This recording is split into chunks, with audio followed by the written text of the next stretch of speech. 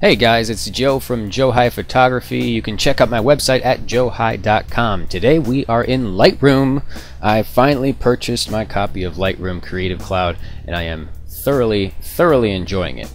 And I've just been going through some photos from a senior portrait session that I did recently, and I'm very happy with the results. And I thought, hey, you know what would be cool? Do a little behind the scenes video of showing some color correction in Lightroom CC. So here we are, and we're gonna do it.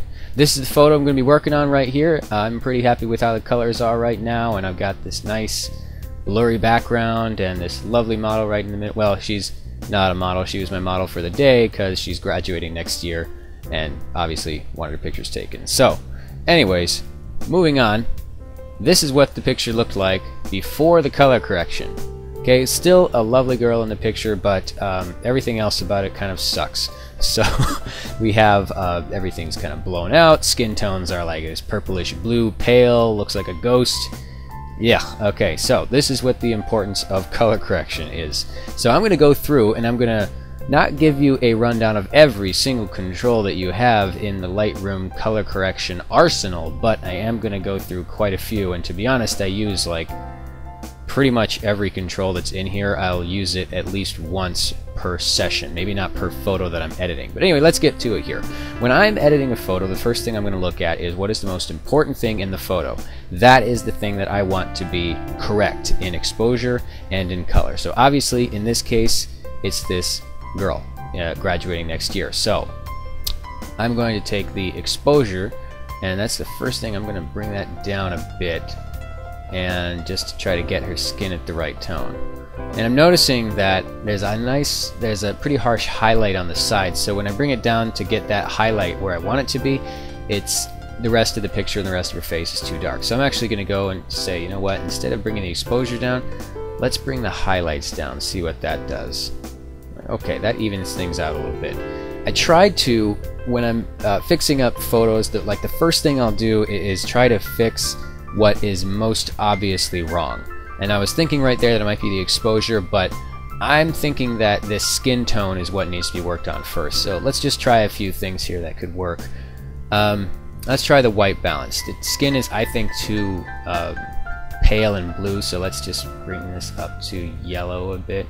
Okay, that kind of helps. Yeah, that's a little better. Maybe if we add a little magenta in there.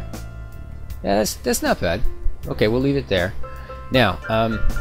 Now we got that correct. The grass and the trees behind are a little bit too yellow for my liking. They're also very bright, so I'm actually going to scroll down here to these controls for the individual colors. And now obviously guys, I've already done this all on the photo that I showed you at the beginning of this video. I'm doing it again so that you can see the behind the scenes. So anyway, these controls right here, these are incredibly useful. Check them out. If you are not as familiar with the color correction thing, honestly guys, just go through, get a picture, and try every slide. Just start and see what kind of stuff happens.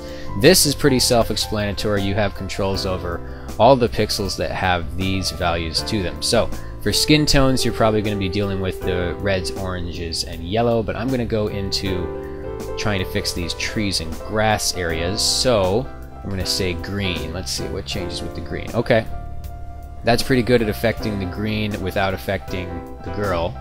So let's bring this to a bit more of a bluish green. And actually, a lot of times the greens in a photo will also be affected by the yellow. So if we change that, yep, that does it too. But that also affects her hair a little bit. Let me see here. I'm going to go ahead and make this a little bit more orange, actually. Alright, so the color is where I want it to be more or less now. We'll probably change it again later. So now instead of changing the hue of each color, I'm going to go into the luminance. That's the brightness of each color. Let's see what we can do here. Maybe if we bring down the yellows a bit. Maybe. What if we bring down the greens? Okay. Alright, that's helping. That's helping. Let's see here. A lot of times the reds will change some things on the face. Yep, if you brighten them up a little bit, you can make skin tones look a little bit smoother. Maybe if we brighten up the orange a little bit. Okay, if we brighten up the orange, that actually pretty much brightens her up. So if we brighten that and then take the exposure down a bit. Okay, not bad. This is looking a lot better. One thing that I like to do almost on every photo is add a little vignette. So I'm going to go down here under lens corrections and add a little bit of a vignette. Just like that. Okay, pretty good. Now it's looking a lot better, but her skin is still not really that warm tone that I want. Let's see, what else can we do here? Should we just crank up the vibrance? Kind of like that, but I'll leave it there, but it's not really fixing the skin. Let's see. Let's try saturation. Should we just crank up the saturation on this? Go! That's too much. That's too much. Maybe just a little bit, though. Maybe crank up the yellows a little bit. Now that affects the grass a lot. Reds? No. Okay, so just a little bit on the orange. So this is color correcting, guys. Just playing with stuff over and over and over. Playing with little details here. Let's add a little sharpening into this. Okay, that helps a lot. We're definitely leaving that sharpening in there. Get a little noise reduction too. Just going through and trying all of these controls. It's obviously it's going to be a lot easier for me or someone like me who's been doing this for a while, and I know what all these controls do. And eventually, when you play around with these programs over and over, you're going to figure out what all these controls do as well, and it's going to be quicker and easier for you to color correct a photo. Lightroom is just so great at doing this quickly and efficiently and non-destructively. Alright, let me see.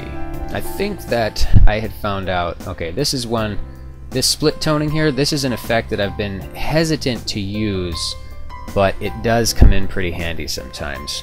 And what it does is we can actually color the highlights, the brighter parts of the picture versus the darker parts of the picture, the shadows here. So obviously there's a lot of highlights on her. She's a brighter area of the photos. So if I want her to be a little bit warmer, we can drag this over to this kind of orange area, or we can go up here and select wherever we want, but I'm going to just do it the other way. We're out at somewhere in that orange range. And then I can start playing around with the saturation. And sometimes if I can't really tell the effect that I'm going to get, I'll bring up the saturation to here and then drag the slide around. It's like, okay, that's more of the color I want, but I just don't want it to be that saturated, so let's bring us down and then bring it up to maybe about there. I think that's good.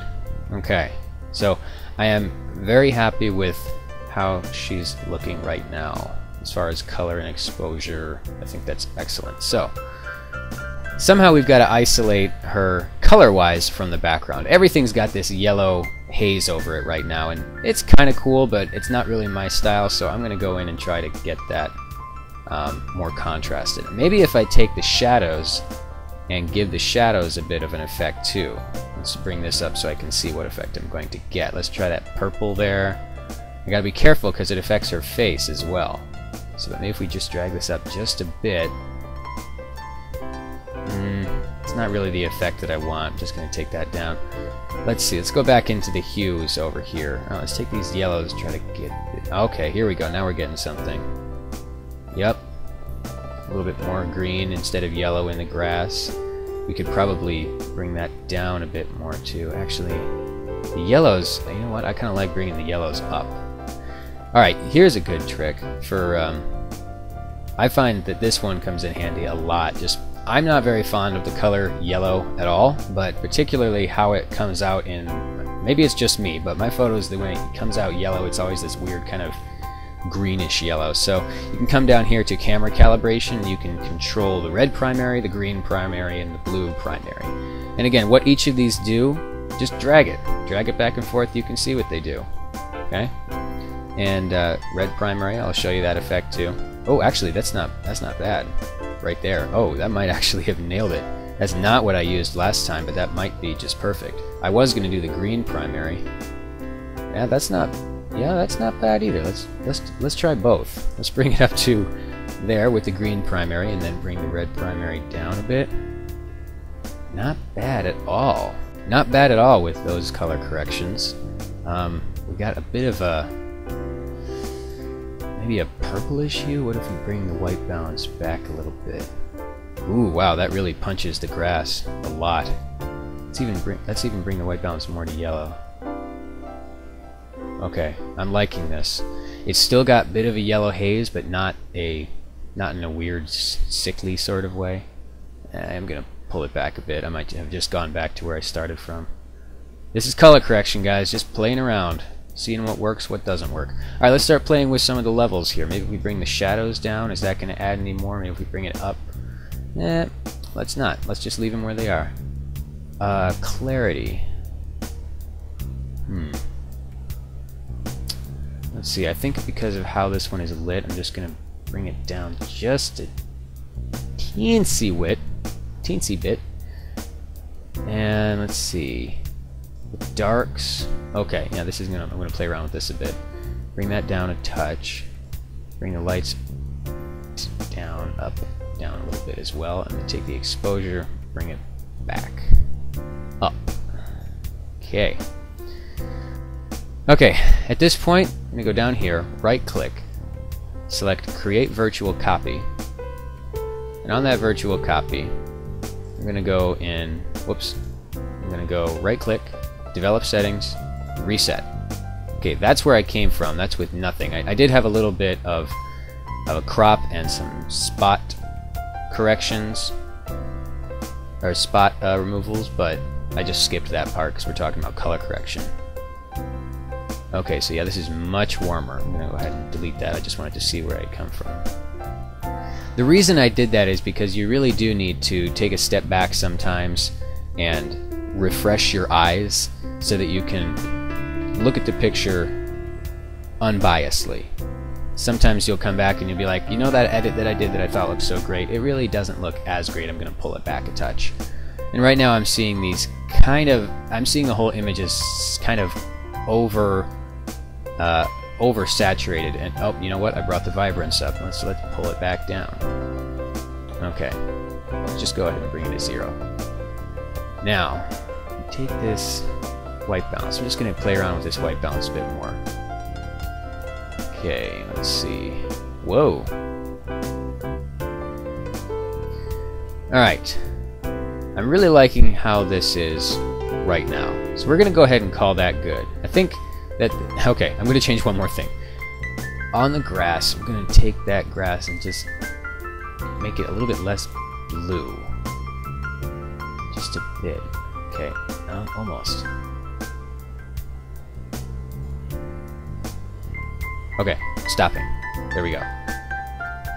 So, we went through a whole bunch of color corrections here. You'll find that you could edit the same photo multiple times and like it multiple times, but you'll have done different effects each time.